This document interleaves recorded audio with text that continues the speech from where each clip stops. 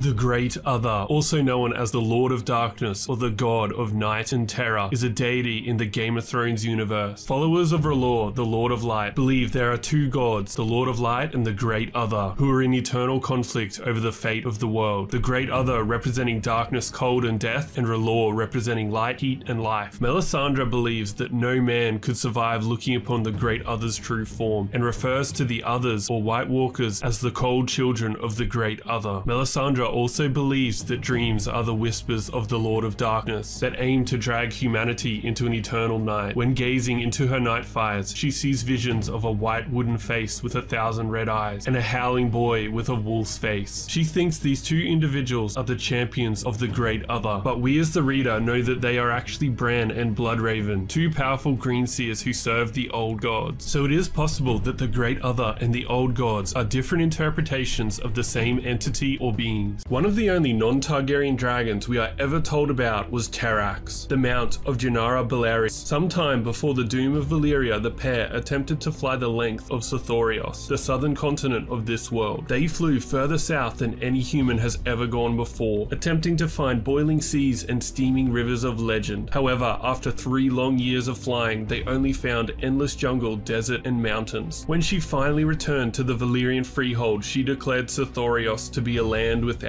end. In the Game of Thrones books, whites are way more powerful. In book 1, 2 dead Night's Watchmen are found beyond the wall and are brought south by the Night's Watch. In the night, they both reanimate and are hell-bent on assassinating the Lord Commander Jeor Mormont in his chambers, which might indicate they retain some of their memories from when they were alive. While attempting to kill the Lord Commander, a single white manages to slay 5 Night's Watchmen before being defeated. This demonstrates that in the books, the whites are more of an unkillable tank, with each one being formidable alone. How did Oberyn Martell get his nickname, the Red Viper? All his life, Oberyn has been a pretty loose unit, but in his youth, his recklessness was on another level. When he was 16, he was found in bed with the paramour of Lord Ironwood. Feeling dishonored, Ironwood challenged Oberyn to a duel. Given Oberyn's youth and high birth, the duel was to first blood. Both men took cuts, and Ironwood's honor and the matter was resolved. Oberyn soon recovered from the wound. However, Lord Ironwood's injury festered and killed him. After the incident, men whispered that Oberyn had fought with a poisoned blade, and ever since, friends and foes alike have called him the Red Viper. Did you know there were dragons in Westeros before the Targaryens? There was TERRAX, who lived in the time of the First Men. TERRAX was killed by Serwyn of the Mirror Shield, who snuck up on the dragon while hiding behind a polished mirror shield so that the dragon could only see its reflection. When close enough, Serwyn plunged a spear through TERRAX's eye, killing the beast. Sir Galladon of Moor was said to have slain a dragon with an enchanted sword called the Just Maid. The legendary hero Crackbones allegedly tied the neck of a dragon into a knot. Davos the Dragon Slayer was a legendary warrior from the Reach during the Age of Heroes. His moniker implied that he encountered and slew a dragon. The Grey King, a legendary Ironborn monarch, was said to have killed a sea dragon named Naga and used her bones to construct a massive hall that still partially stands. And the Cannibal, an enormous coal-black dragon that feasted on rival dragons, newborns and dragon eggs. The beast was said to have lurked on Dragonstone even before the Targaryens came. The Thenns are an ancient freefolk clan that live in the Frostfangs beyond the wall. They are led by the Magna of Thenn, who considers himself as the last of the first men. Unlike other wildling chieftains, the Magna is revered as a god and commands the absolute obedience of his men. The Thenns are also better equipped than other clans, wielding bronze weaponry, armor and helms. Due to their weaponry, obedience and discipline, they are considered among the most elite fighting forces of the wildlings. Jon Snow accompanies a raiding force of 100 Thenns sent to climb the wall and attack Castle Black from the south, while the king beyond the wall, Mance Rayder, attacks from the north. However, they are betrayed and captured by the Night's Watch. After Jon is given command of the Watch, he arranges a marriage between Sigorn, the new Magna of Thenn, and Lady Alyce Karstark, thus creating House Thenn, one of the newest noble houses in Westeros. Have you ever been so desperate for an heir that you married 6 different women? Well, for Maegor Targaryen, that was his reality. First, he married Cerys Hightower, but the marriage remained childless, so Maegor claimed she was barren and took 2 more wives, Alyce Harroway and Tyanna of the Tower. Alyce soon fell pregnant, but Queen Tyanna secretly poisoned Alyce's child in the womb, leading to a stillbirth of an eyeless and twisted monstrosity. Tyanna then convinced Maegor that Alyce had an affair, which caused Maegor to kill Alyce and wipe out her entire family. At this point, Maegor was done messing around, and he took Jane Westerling, Eleanor Costain and Rhaena Targaryen, who were known as his Black Brides. Jane Westerling soon fell pregnant, but she too birthed a stillborn that lacked arms and legs. Tyanna later confessed to the poisoning. Eleanor also gave birth to an eyeless stillborn that had small wings. With all the stillbirths, Maegor grew suspicious and found out about Tyanna's poisoning, so he cut out her heart, and in the end, Maegor died without an heir. Despite never even swinging a sword in the show, in the books, Mance Rayder is a great warrior. The wildlings respect strength above all, and to become king beyond the wall, Mance had to prove himself worthy. While gathering strength, Mance had to contend with rivals who also sought to become king. Mance defeated 3 of these contenders in single combat, which proved to the wildlings that he had the strength to lead. 2 other wildlings also desired to become king, Tormund Giantsbane and Styr the Magna of Then, but Mance bested them both and they ended up joining him. Mance also spars with Jon Snow, besting the bastard who is shocked by his speed and skill. The Field of Fire was one of the greatest Targaryen victories ever. During Aegon's conquest of Westeros, King Loren Lannister of the Rock and Meryn Gardiner of the Reach assembled a massive army, roughly 55,000 strong, to oppose Aegon. Their army outnumbered Aegon's 5 to 1, but Aegon and his sister wives had 3 dragons. While the armies clashed, their dragons set the dry field surrounding the Gardiner and Lannister army aflame, creating an inferno that began to consume the battlefield. Aegon's forces were safely upwind, but the Lannister Gardiner army was not so lucky. The dragons continually rained fire upon the trapped army, resulting in a crushing victory for Aegon. While the Targaryens had only lost 100 men, their enemies had lost 5,000, including the entirety of House Gardiner, with another 10,000 suffering severe burns. The Lannisters surrendered, and the legend of the Field of Fire would help Aegon win future victories without opposition. Did you know that House ROYCE from the Game of Thrones universe have several sets of ancient bronze plate armor that is inscribed with magical runes that allegedly protect the wearer and make them immune to injury? We saw this armor in House of the Dragon. Rhea Royce, Daemon's first wife, wore a set of this armor, though in the show it looks to be leather rather than bronze plate, and given Rhea's ultimate fate, it is clear that the runes didn't work as intended. Remember Melisandre's creepy shadow baby from Game of Thrones? This sorcery is known as Shadowbinding and is considered to be one of the most powerful types of magic in this universe. Shadowbinders seem to be able to bend shadows to their will, crafting horrific abominations. The only confirmed use of Shadowbinding in the series is Melisandre and Stannis' shadow baby. Melisandre seems to use the power of Stannis' king's blood to give birth to a demonic shadow creature that is then used to assassinate Renly Baratheon. It is heavily implied that Stannis may have been the one controlling the shadow, using it as a vessel to commit the kinslaying. Both Brienne and Catelyn describe the shadow as taking on Stannis' form, and during Renly's assassination, Stannis is unconscious and could not be awoken, implying he may have been controlling the shadow in a dreamlike state. Following the event, Stannis has terrible nightmares and begins to age rapidly, as if his very soul has begun to deteriorate after being exposed to the shadow magic.